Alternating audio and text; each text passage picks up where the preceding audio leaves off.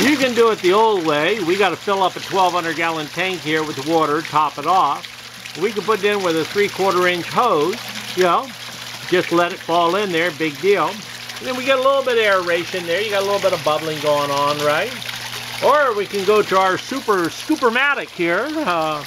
This is a piece of 3/4 inch PVC hooked to a 3/4 inch hose using an adapter. So it threads on to the hose, comes up here, and you got a piece of 1 inch pipe. I slit 1/2 of it, heated it up with the old blowtorch, butane heater.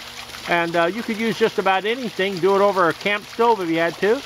I just cut the top half. I spread it apart with a screwdriver, and then I stepped on it, okay?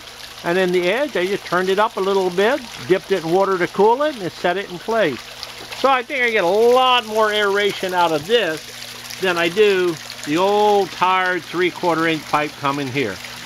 So, for the same amount of flow, that's a whole lot more water.